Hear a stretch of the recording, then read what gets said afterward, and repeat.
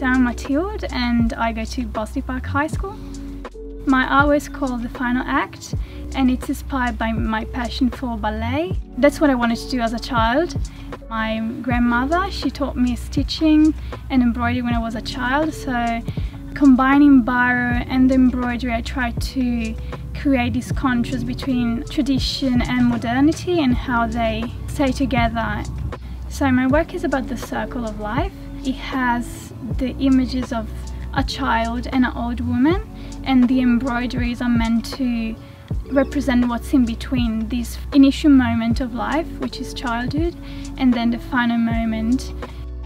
I came here twice before, so to the Armory, to see other people's artworks, and I've always dreamed of having my artwork one day standing there on the wall, so having the dream come true has been a realization, really. I was very proud of what I'd done. I've just started this as a hobby, but now, you know, what can I do with that?